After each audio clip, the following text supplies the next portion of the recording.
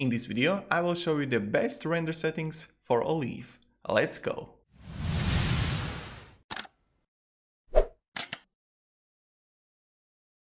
What's up everybody, my name is Marcus and I'm a video editor. I'm someone who loves video editing.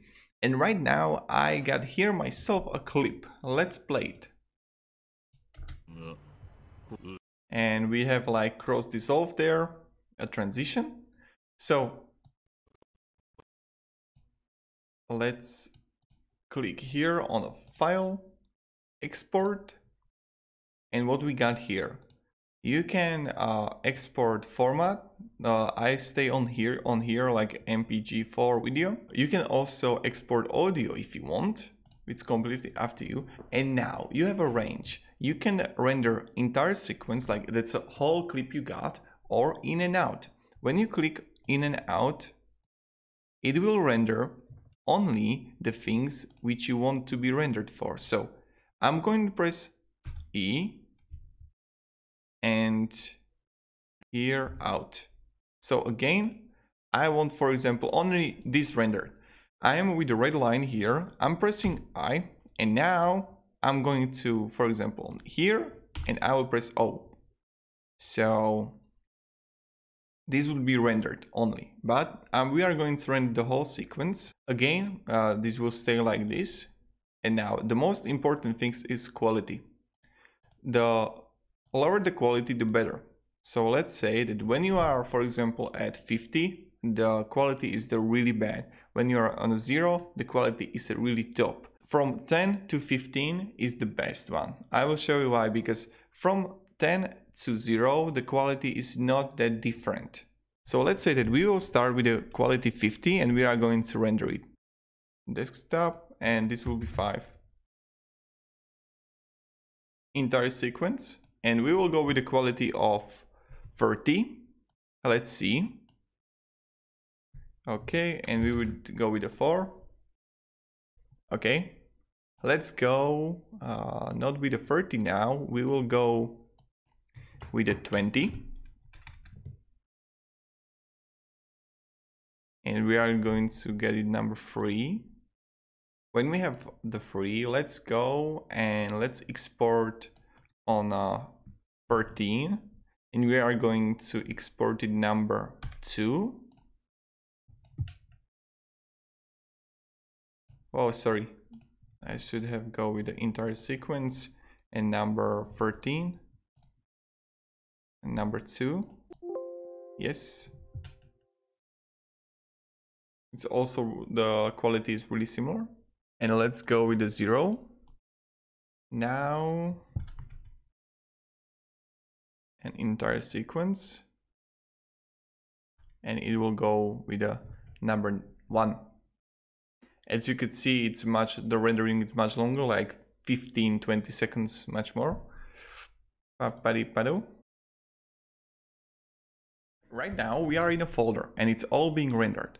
As you could see, this 5 is the quality of 50, 4 is the quality of 30, 3 is quality of 20, the 2 is the quality of 12, and the 1 is the quality of 0, the most maximal quality. And let's see how it all looks like. Number 5, like, it's pretty bad.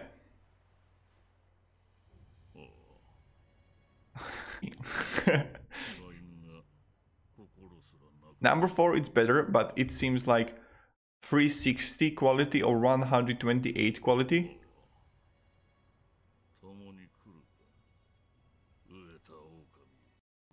The colors are not that great. So this was 50, 30, and let's go for 20. 20 is much better, but I can still see some instances where it wasn't that good. I mean, the colors are great, but sometimes I see a little bit of blur.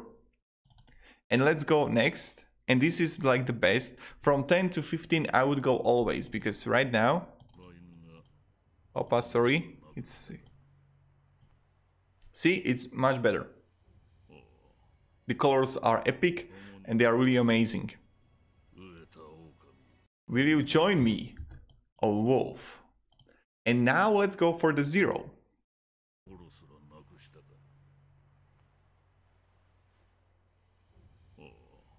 And it's like, okay, let's play number 1.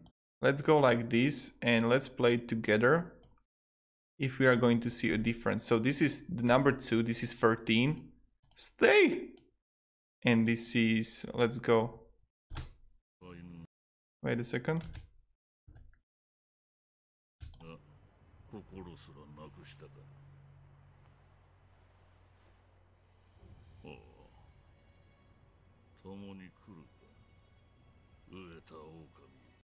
Yeah, the difference is not that high.